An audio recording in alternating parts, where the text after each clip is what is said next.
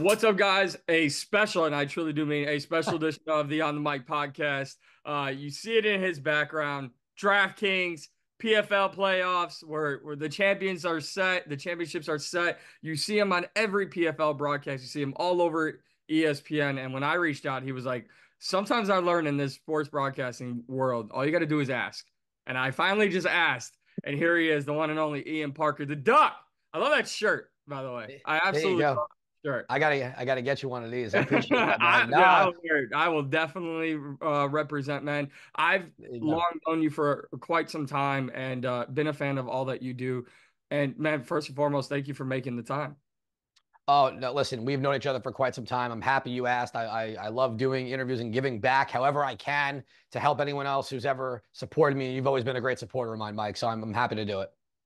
It's always fun as the my girlfriend and I, as I try to get her more and more into MMA. It's always like the Leo meme, right? Where every time I see you, I'm like, "Yo, that's my guy. That's my guy. That's my guy."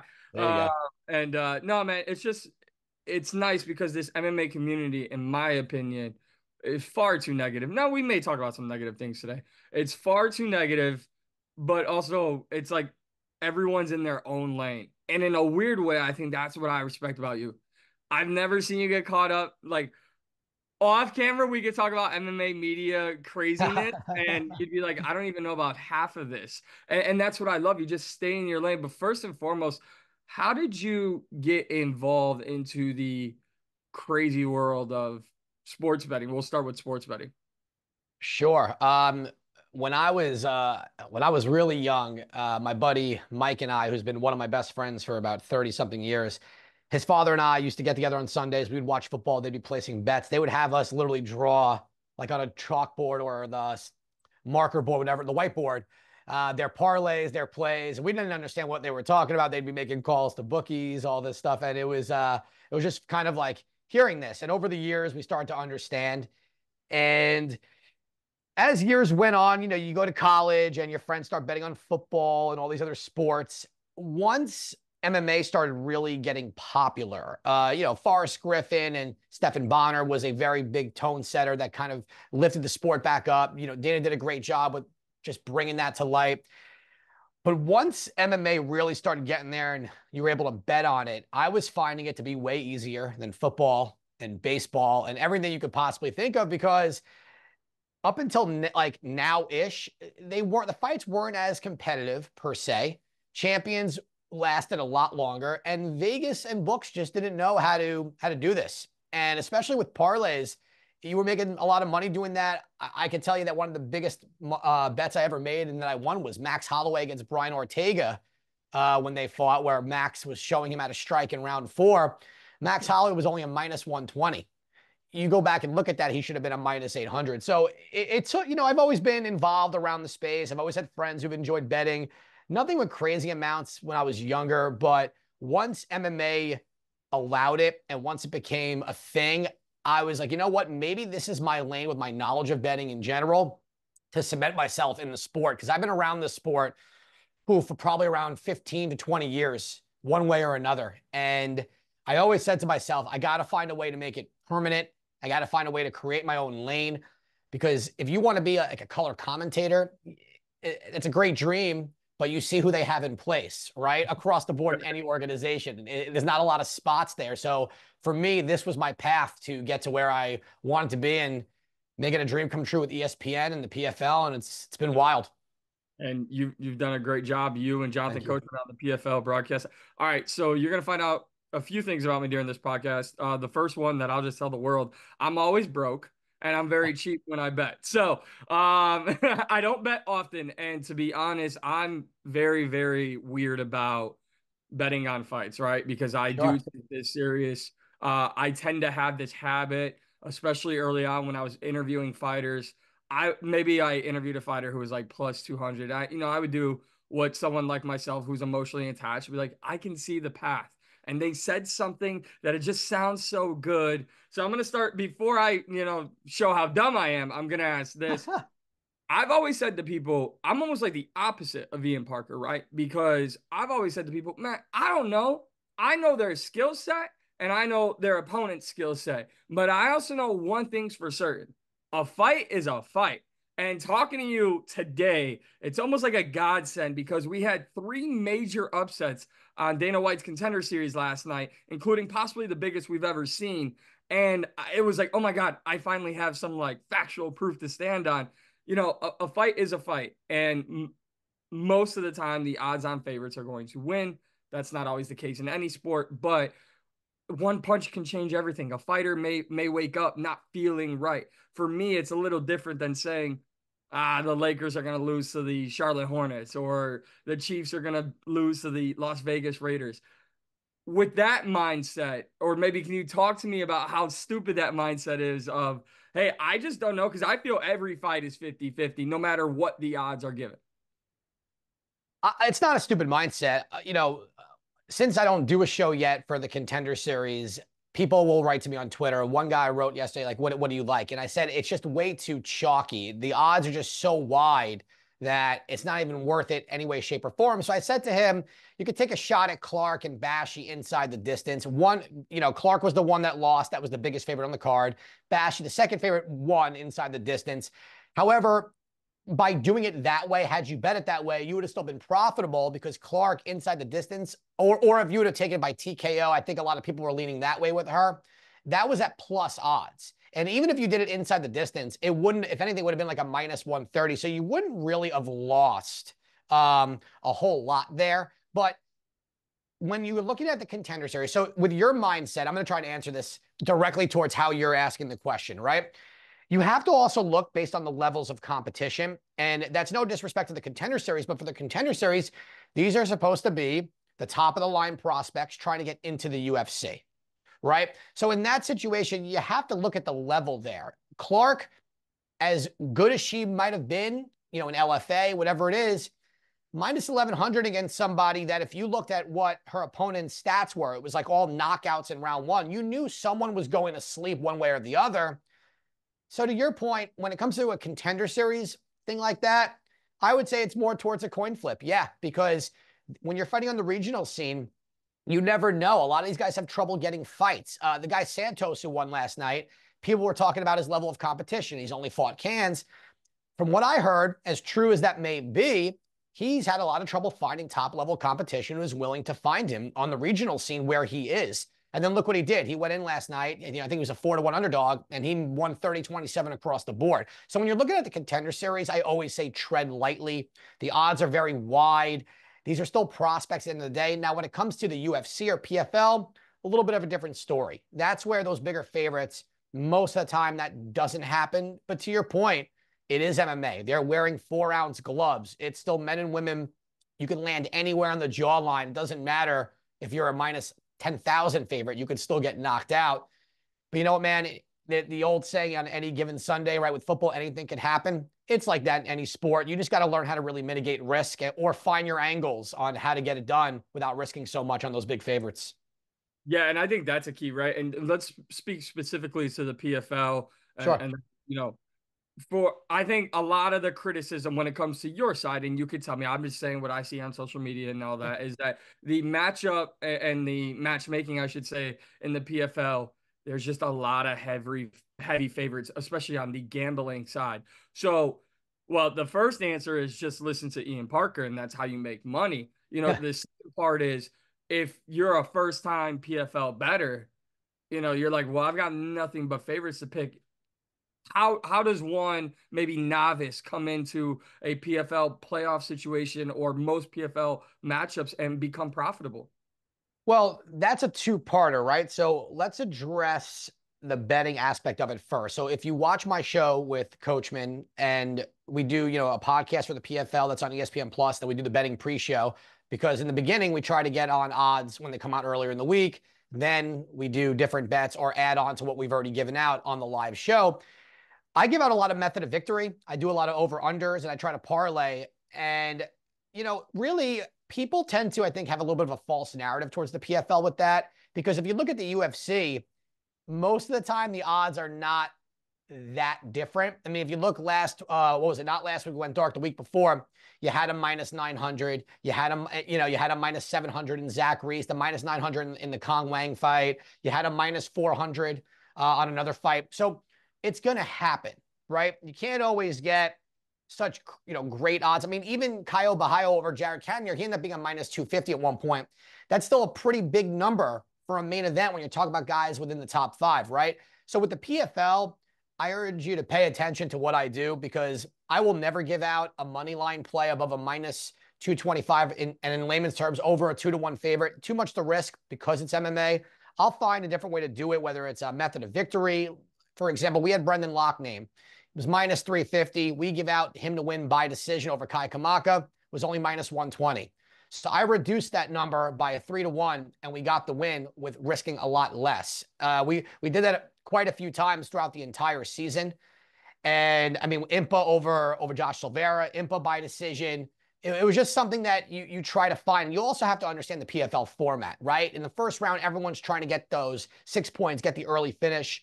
In round 2, you got to see who just needs a win to get in, who needs to not just get finished, and who needs a first round finish in order then to bet your over-unders and who to take and how to do your method of victory. But then once you get to the playoffs, you can kind of take a deep breath and settle in and go back to understanding the fighters and their matchups. Because at that point, it's not about a sense of urgency. It's about winning and trying to do it without getting too banged up so you're not too injured for your next fight and then to go on to the championship. In regards to matchmaking, that was your other question, right? Yeah. I think people like to just be negative instead of really taking a deep breath and understanding, not everything has to be compared to the UFC. And it's impossible to compare. Listen, the UFC is the Mecca. They're number one. The PFL doesn't have to be number one. That's not what they're trying to do. It's not what they should try to do. It should be, we want to be the best MMA organization on planet Earth on Thursday or Friday night on ESPN that can sell pay-per-views, and they don't have to compete with the UFC. They can coexist. It's just like pro wrestling. They had WWE, they had WCW, they had ECW. There was enough to go around. You don't have to love one over the other. Their broadcasts are never at the same time, so you don't have to choose. So people kind of look at it in the wrong way, like, oh, they got to do this, they got to do that. Well, like I mentioned before, if you look at some of the Apex cards, a lot of them are very lopsided with favorites. And sometimes the fights turn out to be really solid. With the PFL, the way they set it up in the format, after round 1 and round 2, per se, once the playoffs happen, they fall onto their own based on seeding. If you're looking at the undercard with matchups, they're still prospects. I mean, Thad Gene a few weeks ago was a minus 500. He won by split decision. I mean, it's MMA. So instead of looking at this, and then the other one was that gentleman who's going to be in PFL Africa, who was on early in the card. He beat another seasoned MMA vet. He smashed him, and everyone was like, oh, man, I hate this lopsided matchup. But the guy from Africa who won, who looked pretty good, he was only, I think, 8-2 was his record against a guy who's 13-5. So, people like to just, instead of sitting there and look at it as like, oh, this guy's pretty cool, I never heard of him before. PFL may have found someone as, oh, I can't stand these matchups. They're so lopsided. What is the PFL doing? Guys, UFC does it all the time too. And no one's doing it to get people smashed.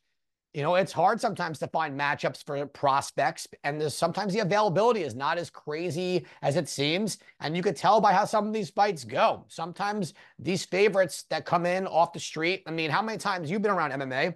How many times are these records padded, from other countries? And sometimes they're the real deal. I mean, the young kid who fought Umar Nurmagomedov on his first fight. Why was nobody like, oh my God, he's minus 1,700. What are we doing here?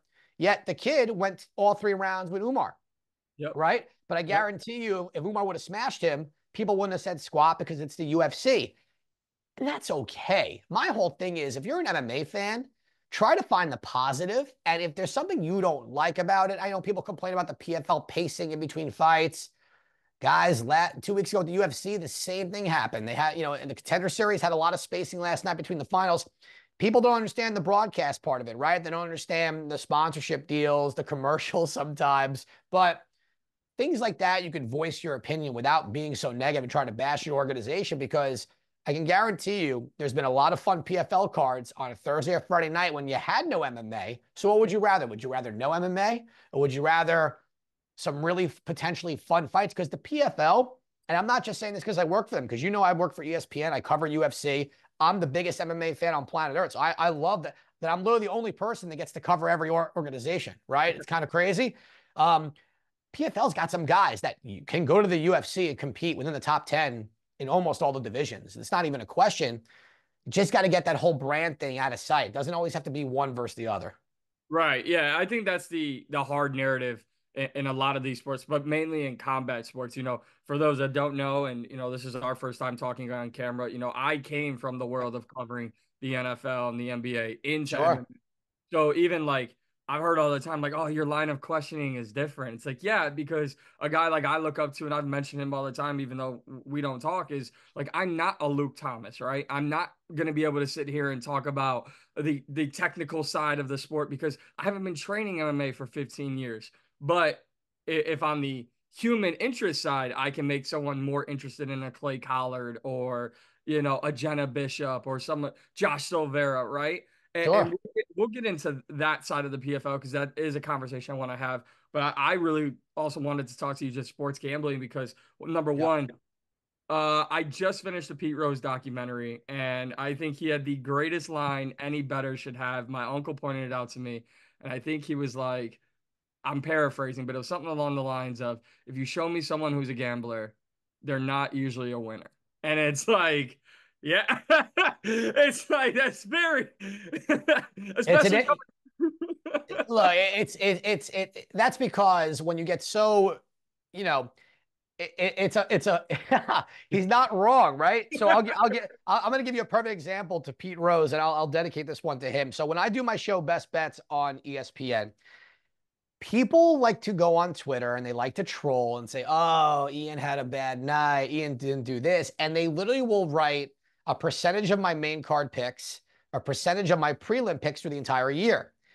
And sometimes, and I don't address trolls because it's just not worth the time. I rather give my attention and back and forth to those that are supportive, or if there's a disagreement, I'm open to friendly, respectful debates on Twitter all the time. I'm not always right, so I have no problem in hearing other people's opinions.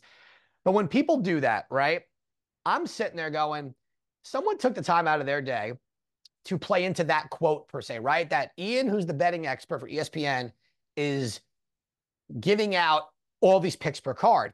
That's not how it goes. So if you're taking the time to post about me in a negative light, right, through that type of quote, I'm anti that quote, meaning I'm trying to prevent people from living that quote.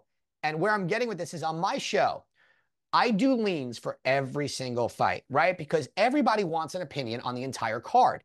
But there's a reason why we go best bets, parlay, props, and not every fight is listed. So when they're doing my percentages, like my actual real, it's based off of the best bets, it's based off the parlays and props, not off of every single pick. So I'm trying to prevent people from being the Pete Rose quote, right? So if I'm giving you, hey, my best bets, these are the ones I suggest you put your money on. The parlay, this, the long shot, don't go crazy. A little something for fun that, you won't cry if you lose type of thing. But if you hit it, go celebrate with your family.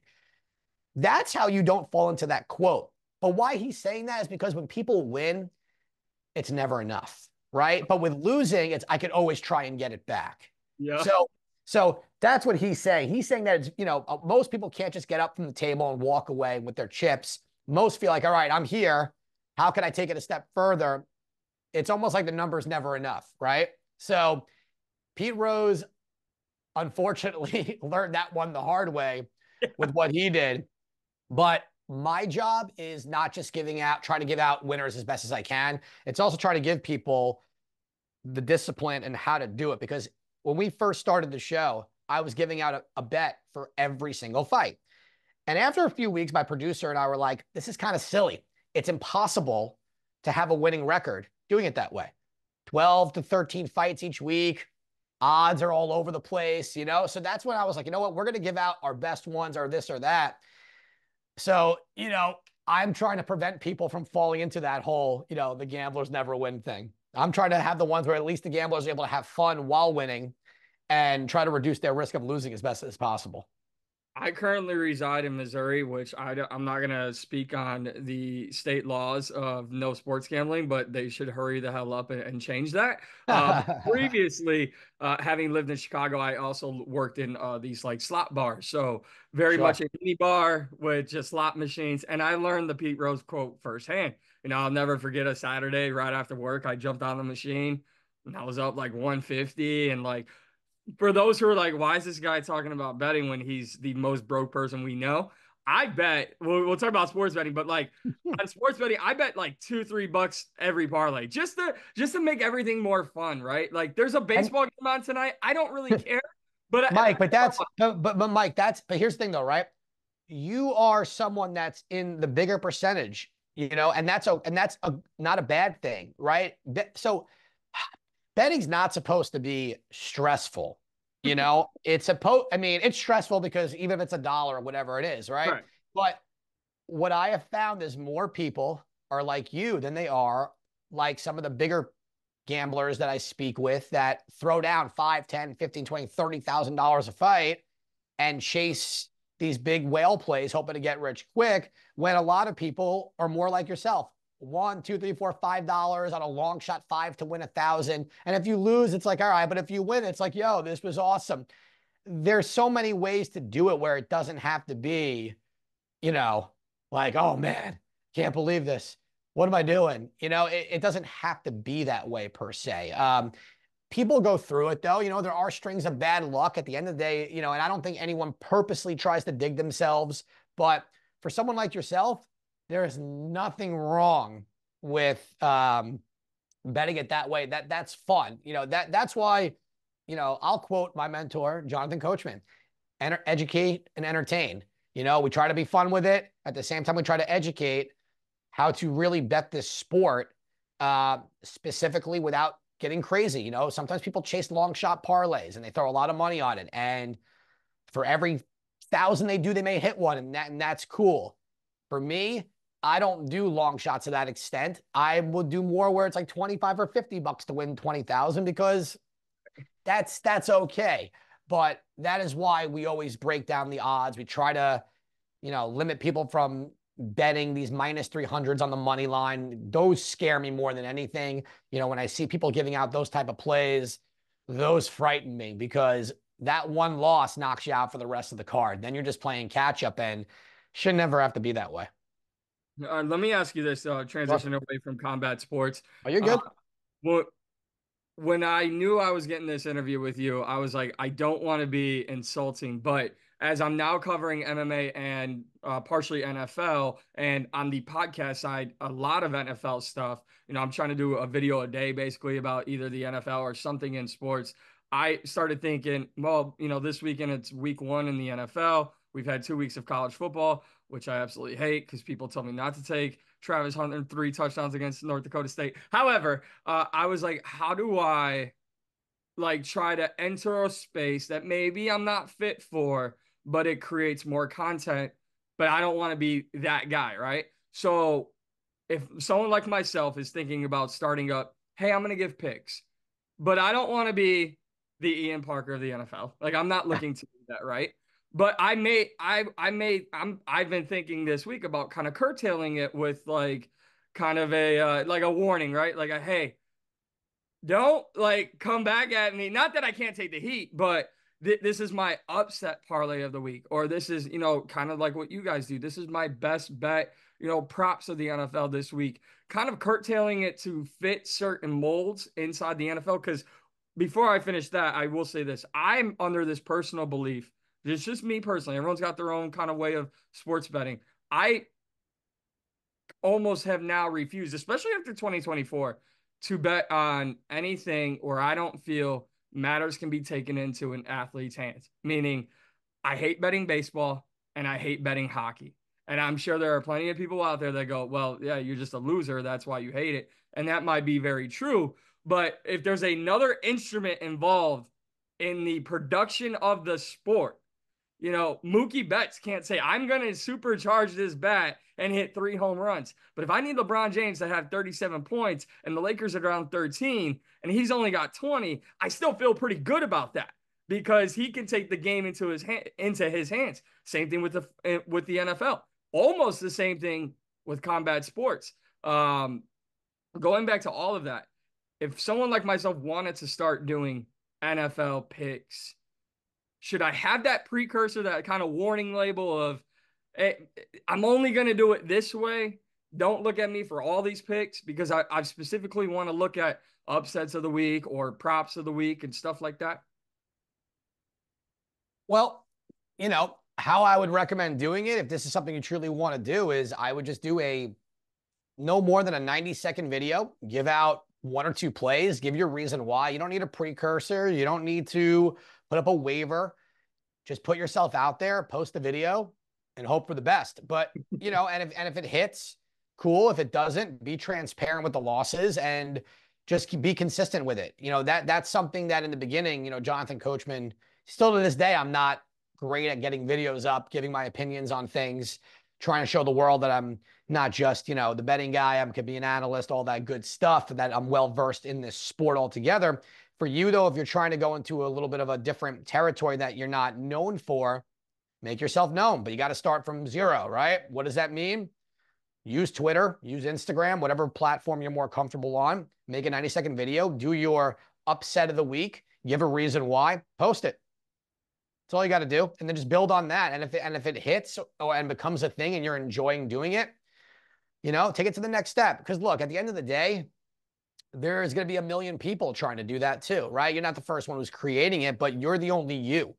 And you have a following through MMA, through what you've done in the NBA and stuff like that. So if you want to cross over and make the content you want, then just make the content you want. If you're putting it out there, then it's out there. If you don't do it, nothing will happen. If you do something, you're giving yourself an opportunity to do it. I love that answer, man, and I appreciate that, because it's one of those things where it's like, all right, I'm not trying to get like torched, but honestly, I really, truthfully, I don't care, to be honest with you, because look, at the end of the day, here's what I will tell you, right? We live in a world, unfortunately, where people will sit behind their computer and they think that they could always do your job better than you. And instead of putting in the work, instead of going down and navigating the right channels, they rather type away on how much you suck or how much you don't know this. I've gotten so many times, listen, there are so many comments on the YouTube channel when we do our show about like, oh, how is he picking Tom Aspinall to beat Curtis Blake? Like, I've gotten some crazy ones about prior to, and then afterwards it's like, oh, okay, he did this. It's like people rather go in there and be negative. So like, it's good that you don't care, because you can't care. You can't, unless someone said to me, hey, is there a way you could address this type of bet differently? Or if you could approach this format? I don't mind constructive criticism, how to make the show better, or if there's something I can do better to appeal to fans.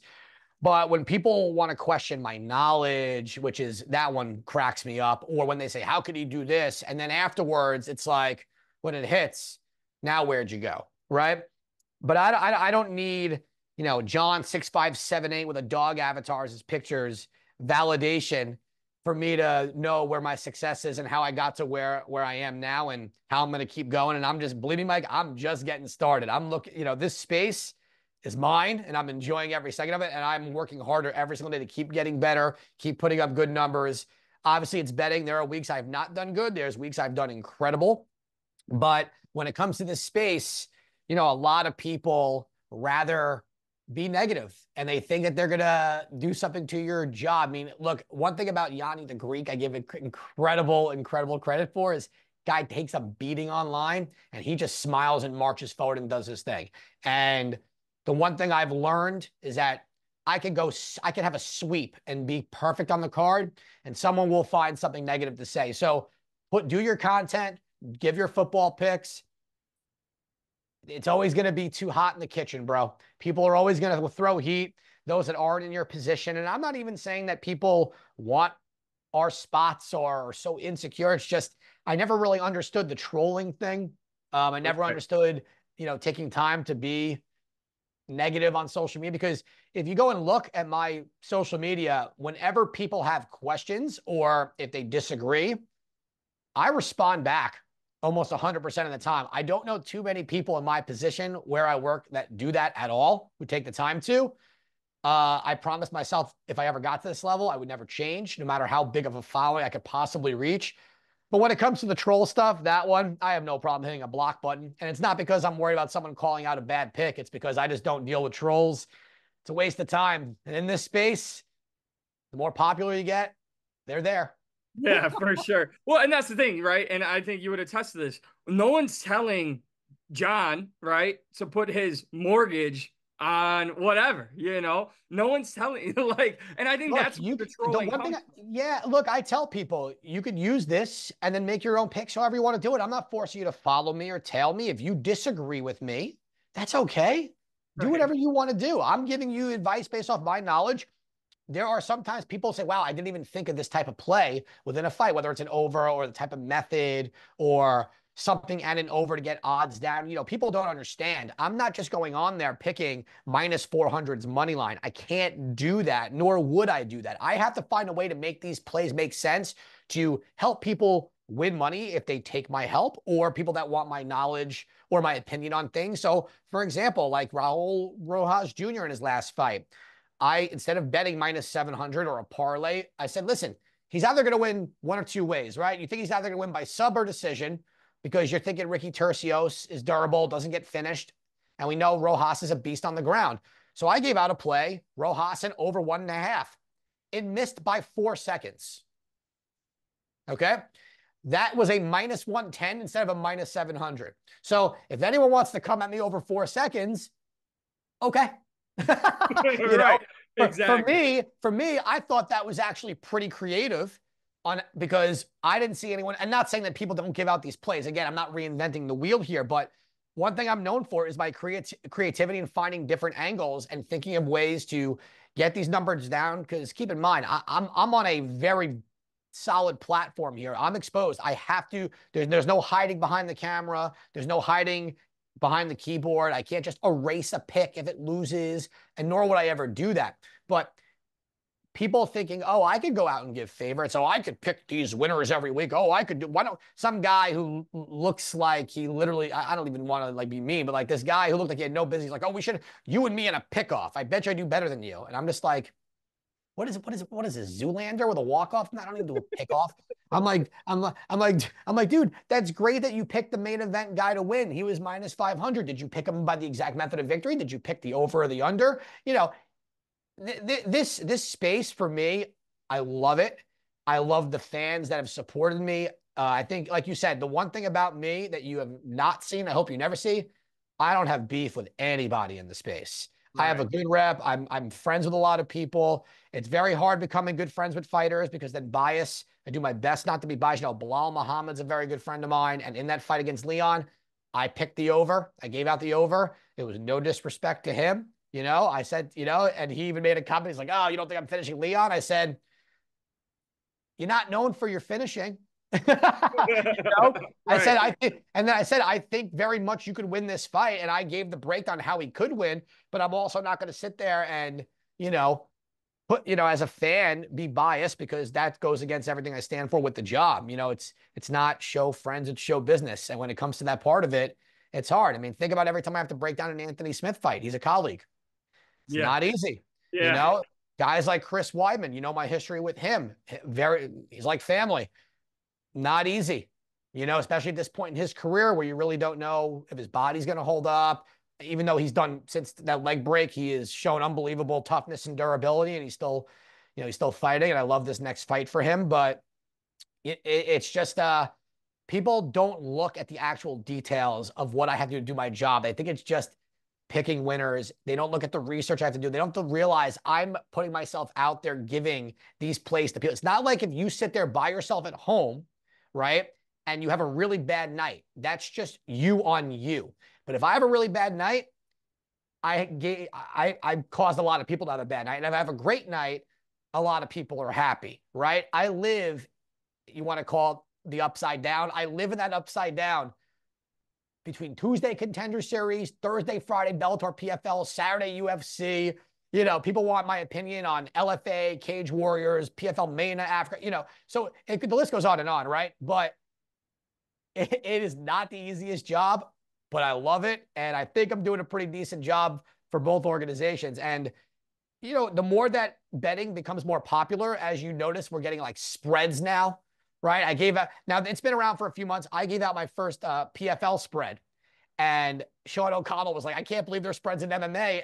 But that's because the sport is growing and it has to be treated like every other sport. And that's included in the betting space. So the more options we get, the more creative I could be, the more fun it's going to be. And hopefully we just keep producing a winning percentage. Ian, I don't want to keep you too much longer. Just got a You're couple good. of one thing that stands out to me, and see, this is what I love, right? Because I'm just as much of a fan of MMA as I am someone who covers MMA, right? And you and I could talk MMA for hours. So if I'm coming out of left field with these other questions, it's just because to kind You're of put good. sports betting under the same umbrella, right? But we're gonna see, I believe the number was 35 billion in projected betting in the NFL this season. That is, first of all, mind blowing to me. Secondly, I'm gonna go kind of off the road here and just say behind you, and we see it on the broadcast, the work you do at DraftKings. I can't make, and I'm not in any way sponsored or work with DraftKings, but I have to say this for everyone because I have people in my family who just bet here and there, and I'm not going to call out other sports books. But when it comes to DraftKings, it is the most user friendly. Whether you think you know what you're doing, you want help for what you think you know you're doing, or you have no idea what you're doing, especially if you're looking at, we're talking on Wednesday. If we're going to look at Thursday night's NFL season opener between the Chiefs and the Ravens, other sports books, they may have one spicy special for you, but no one like DraftKings puts together the same amount of, you're a Chiefs fan and you want to bet for the first time, here's a 5 leg parlay, all Chiefs, go have fun. If same thing with the Ravens, so on and so forth, right? I think DraftKings does the absolute best with that. But let's go Well, back. Go well, ahead. hold on. Well, so here's the thing. Believe it or not, so DraftKings works the PFL. I'm actually, and as you've seen, I work with ESPN, ESPN Bet, and I will say this.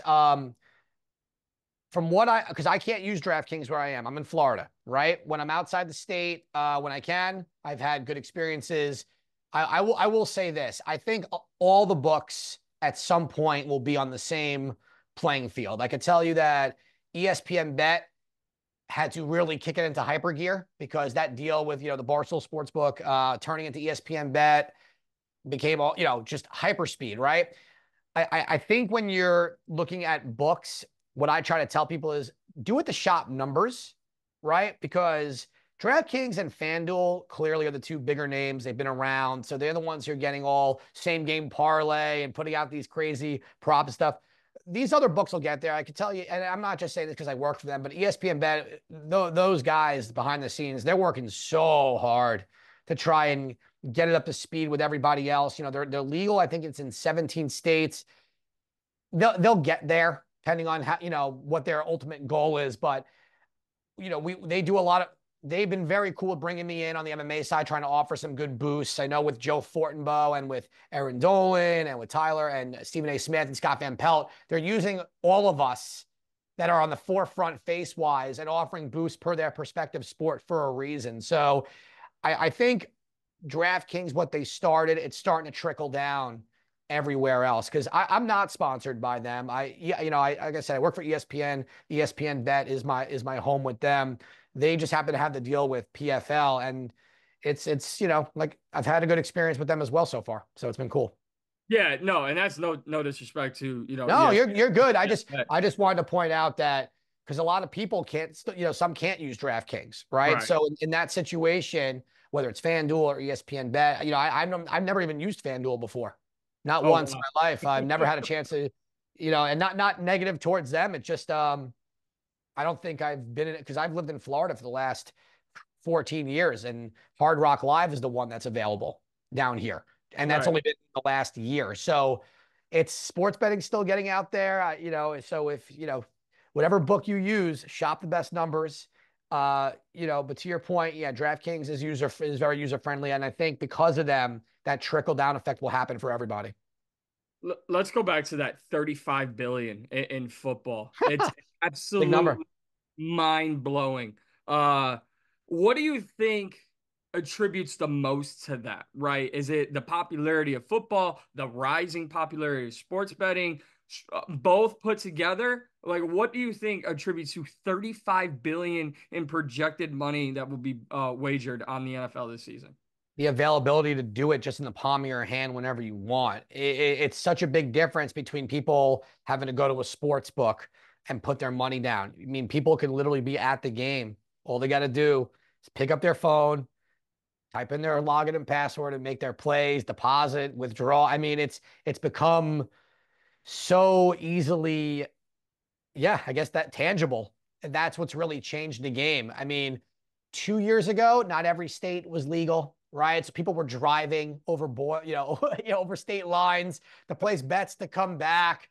Um, I have guys who tweet at me, "Hey, I'm crossing, I'm going to be here for this event, but I got to place the bets now because they don't have this sports book there." So it's, I think like New Jersey might have been one of the first states, if I'm correct, that legalized it. I have a lot of friends that are, I'm from New York, a lot of friends that are New York Giants fans that had to go to Jersey for the game. Same thing for the Jets. And what do you think they would do? You know, they go there, place the bet, and come back. It's drive over to Atlantic City, whatever they had to do. So I truly believe that it's due to the fact of how accessible it is. I mean, the fact that you don't have, I mean, when I'm in Vegas, I see guys all the time, the sports books. I'll walk over there just to go say hi, do like a meet and greet thing through ESPN, whatever it is. And it's crazy, dude, because there's nobody in there because they have it on their phone. In Vegas now, you can't use DraftKings in Vegas, but the other sports books that are there, they have the mobile app. So why go? Unless you want the experience and the vibe, which is cool. But if you don't, it's a game changer, without a doubt.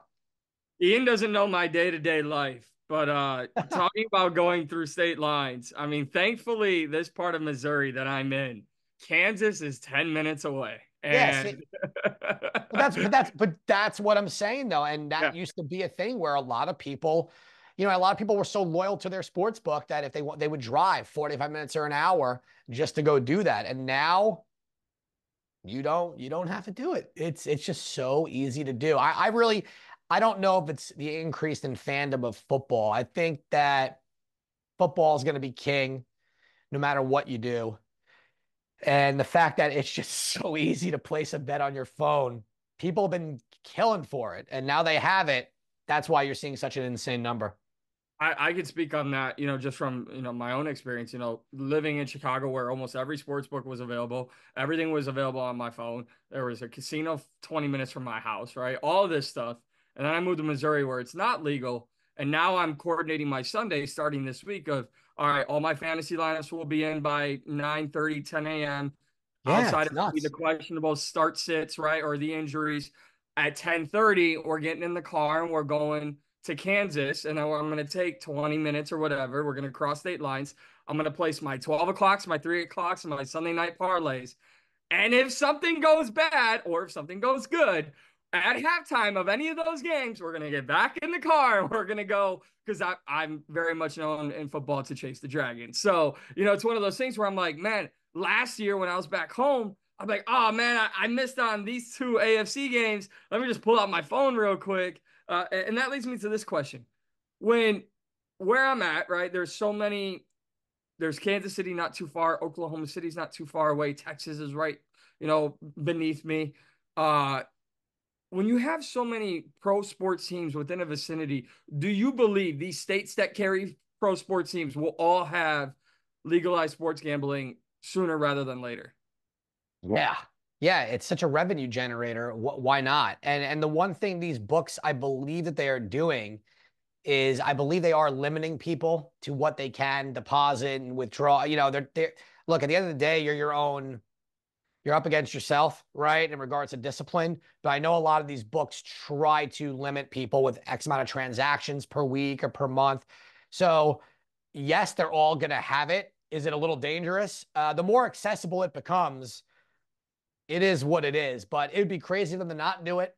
You have these big pro sports teams.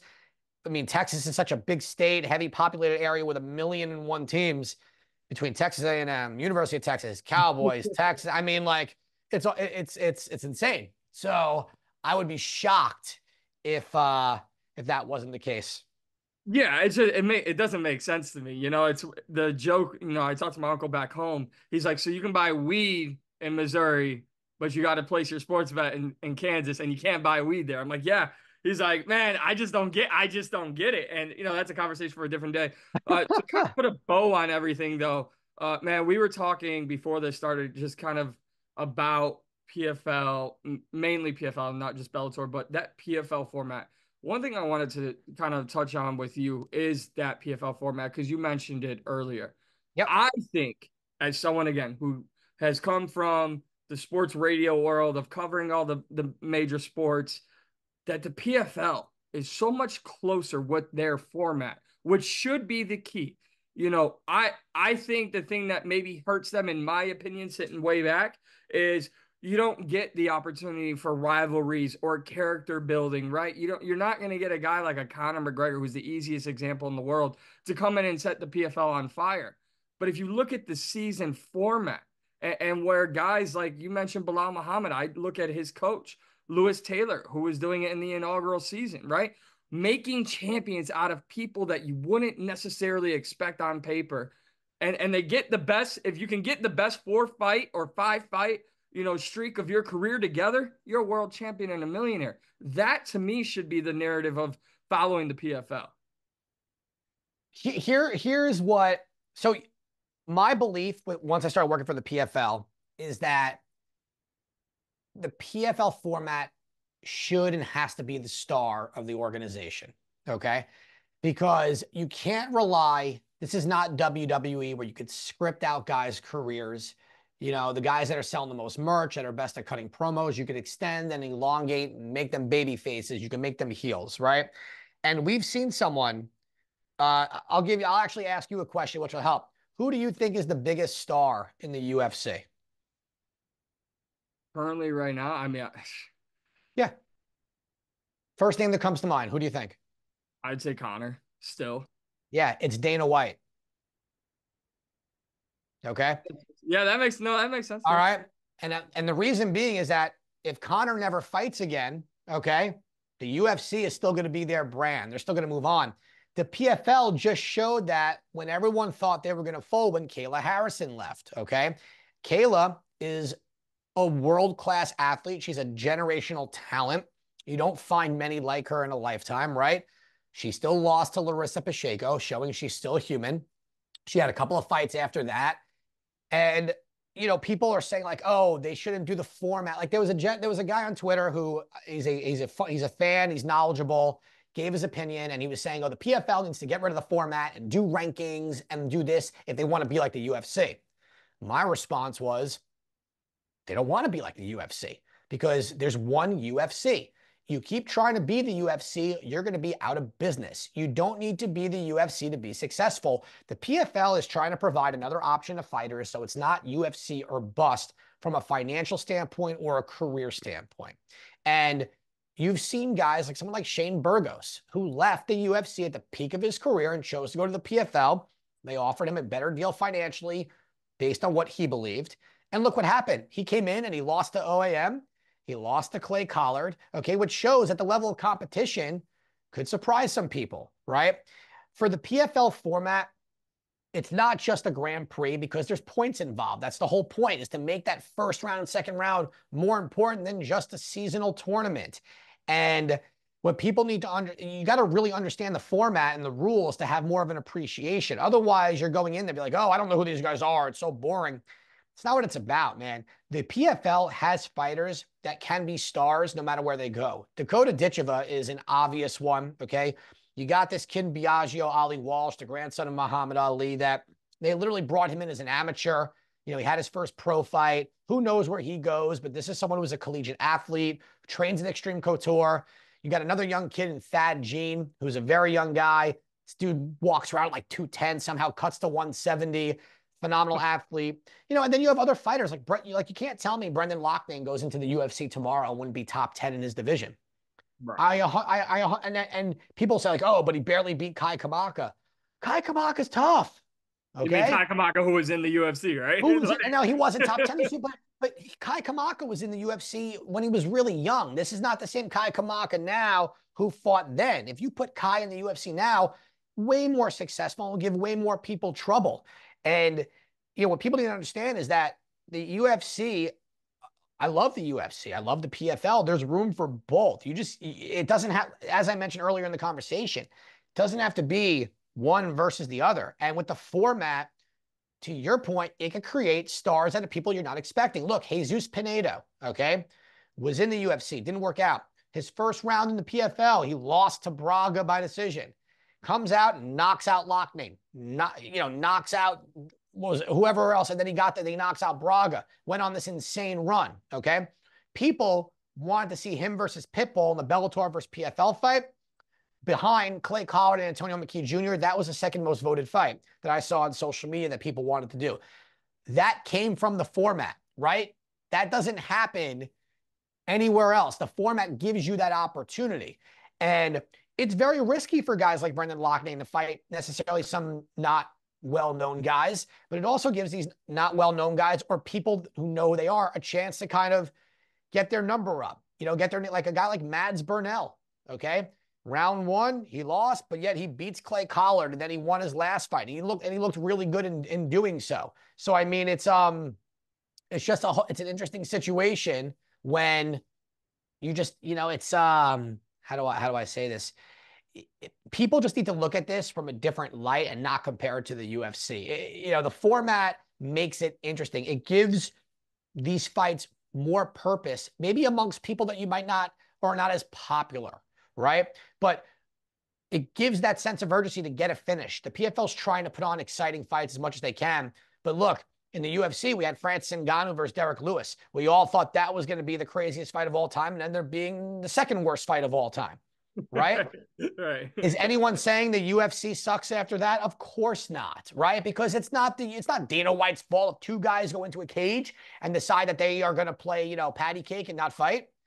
It's just how it is. So for the PFL, I love the format. I think they need to lean into the format as much as possible. I'd like to see a little bit of a difference in how they do the matchups in rounds 1 and round 2, right? So therefore, there's some relevance towards the seedings, the rankings, because I'm sure you saw when that came about, this year with some fights that got put together. But the PFL's got good people.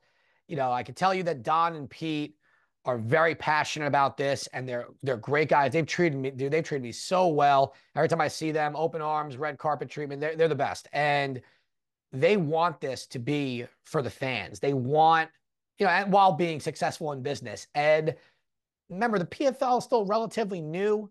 It's still relatively in its infancy, and it's not at a point where changes can't be made for the better. Of course they can. I think the format, though, needs to be what built stars, and they could still do their challenger series and have their contender series. They had that for a while. That was how you got some guys in there.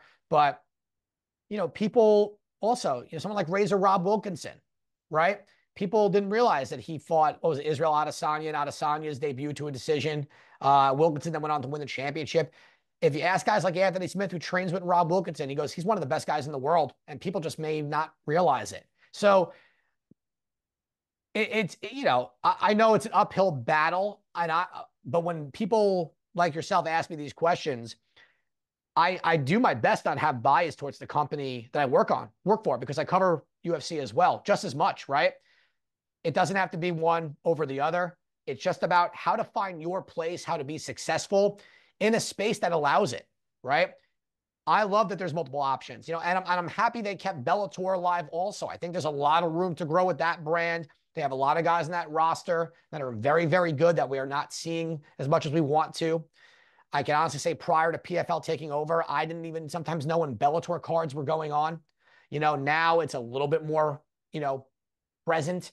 So I think the ownership group for the PFL and Bellator are looking to continuously grow, find ways to make it more fan-friendly, but there's always going to be growing pains. But I urge people, whoever watches this and listens to what I have to say, go into it understanding the format, not saying, oh, this is the B league to the UFC, because there are guys from the UFC that went to the PFL and have not been successful. There are guys that are in the PFL that can go to the UFC. And I think, I'm not saying they go in there and they're dominant champs. You won't know till they get there, but there are a lot of guys in the PFL and Bellator that can go into the UFC and be just fine. At Ian Parker MMA on Twitter. also known as X. Where else can everyone find you? Same thing on Instagram, Ian Parker MMA, although Twitter is really where I'm at. So if you guys ever have questions, want to tweet at me, by all means, non-trolls only. I appreciate that. You guys ever have any questions about betting or my opinions on anything? Happy to make videos and answer or have the conversation. I love to give back as much as I can. And what shows can everyone catch you on? Oh, thank you. Yeah. ESPN, ESPN Best Bets. Can catch me there every single week with my co-host Brett Okamoto and with the PFL. Jonathan Coachman and I do Betting the PFL podcast on ESPN Plus, and then the pre-show prior to every single PFL fight as on ESPN Plus as well. So if you need to find me when it comes to the betting space, I am everywhere, my friend. Well, I appreciate you giving me all the time today. And I'm not just saying this because you're here. I'm saying this because I'm also a mark for him. You and Jonathan Coachman together is like my favorite duo of any Oh, duos. thank you. I have the utmost respect for both of you guys and Jonathan Coachman literally being a part of my childhood and now adulthood. I'm Same. a massive, massive fan of that guy. So I envy you on that side of things. But man, thank you so much for the time. This is a great conversation. I've had so much fun. Sorry it took so many years for it to happen. But hopefully we'll make this a little more frequent because I really definitely had a great time talking to you. Mike, I appreciate it. Keep doing the good work, man. Thank you.